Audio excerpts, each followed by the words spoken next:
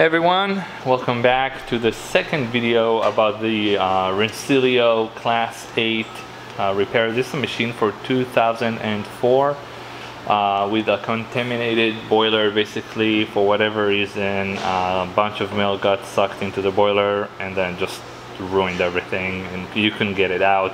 So basically what we had to do is take the whole thing apart, take the boiler, the steam valves, heat exchangers, you name it, and soak it in a special boiler cleaner, and then overhaul it, replace all the necessary valves, rebuild the steam valves, group heads, flow meters.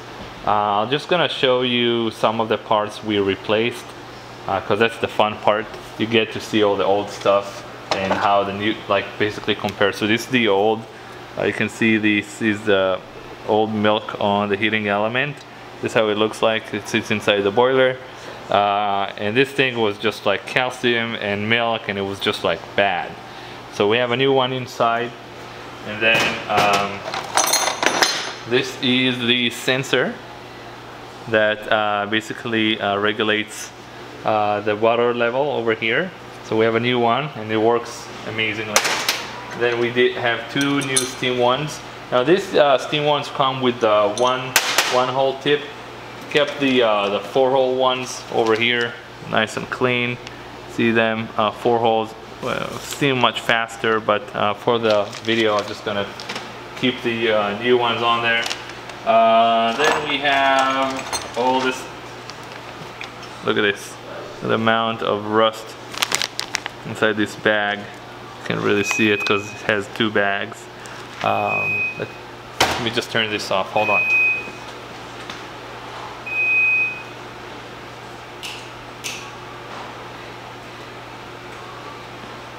Sorry about that, our fridge keeps beeping. This is the flow meter. There's 2 of them. You can see how it's full with calcium as well. That's got replaced. And my personal favorite is the hot water spout. Look at that. This is like ancient.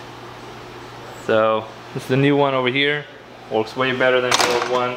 New gaskets. And let's give it a shot. So first of all, we turned it on for the first time after we adjusted the steam pressure. Sometimes it can go way over 1.3. That was our original setup. So if it goes up to like 1.7 or you know, just purge it, get some steam out, till it settles at like 1.3 again. So don't freak out if it just goes over 1.3. You just let some steam out and it will go back to normal. So let's pull some shots. We're just gonna go through this real quickly. So this is the hot water.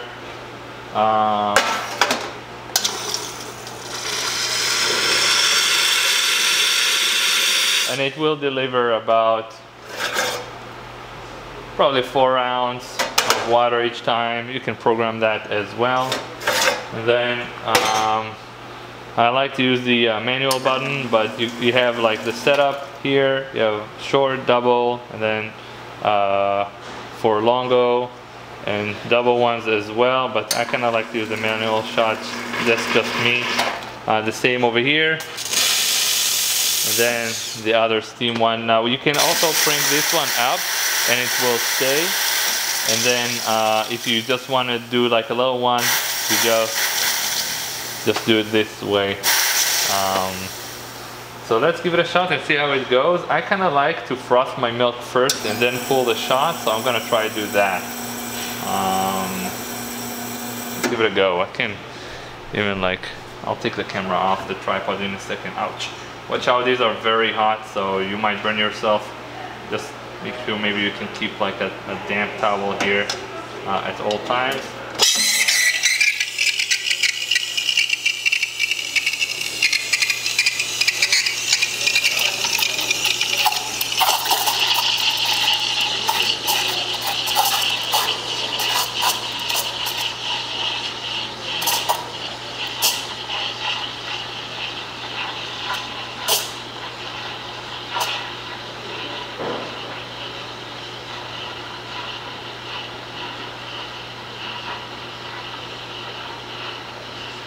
Here we go. This takes a little while because it only has one hole, but once, like I said, once you switch to the 4-hole one, it should go much faster. And this thing has a ton of pressure, so nothing to worry about. And then I took the liberty to get this ready in advance, and then I'm gonna put it right over here, and we can pull our shot. Let me just take this off the tripod so we can look at the shot real quick. So I'm gonna press over here. Let's see how it goes.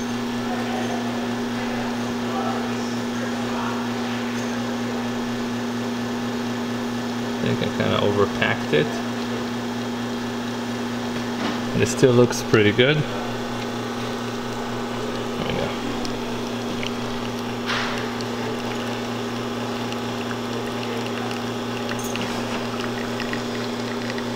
Not perfect, but it's going. Alrighty. There we go. That's our result now. This machine is the clearance between the tray and the top is much bigger than taller. I'm sorry, longer than usual because it's commercial, so you can fit all different types of coffee mugs here. Now let's try to do some latte art here.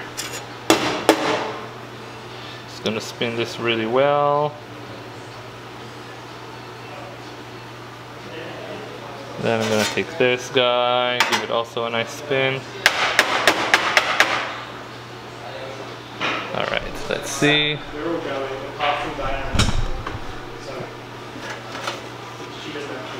Here we go. 3, 2, 1.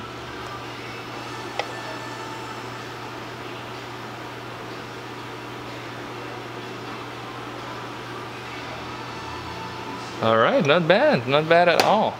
I don't know if you guys can even see it because of the reflection. I'm gonna put it over here. Turn it, hold on, be patient. This is pretty good. Alright, so thank you for watching and thank you for repairing with K&N Coffee.